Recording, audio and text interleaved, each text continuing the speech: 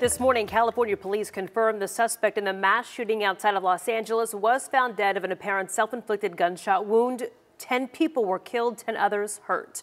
Authorities are trying to figure out what sparked the rampage Saturday night, now being called the deadliest mass shooting since the Uvalde school massacre. And Cleo Green is with us right now in studio. Cleo, there are so many questions this morning. Yeah, there's still a lot of questions that need to be answered, Kara. That shooting, I mean, it was supposed to be a huge celebration on Saturday night that ended in a deadly massacre here. That shooting happened inside of this dance hall building in the midst of Lunar New Year celebrations. It's a total shock to the Asian American community. And of course, you know, people are responding on social media. We know at least 5 men and 5 women were killed, many believed to be over the age of 50. This tweet here from Stop AAP I Hate, Asian American Pacific Islander Hate, saying our community has faced so much tragedy and trauma over the last several years. This tremendous act of violence on one of the most important days of the year for many Asian Americans at a place where Asian American families come to gather and celebrate is truly sending shockwaves throughout our community. New this morning, we're learning that the suspect has been identified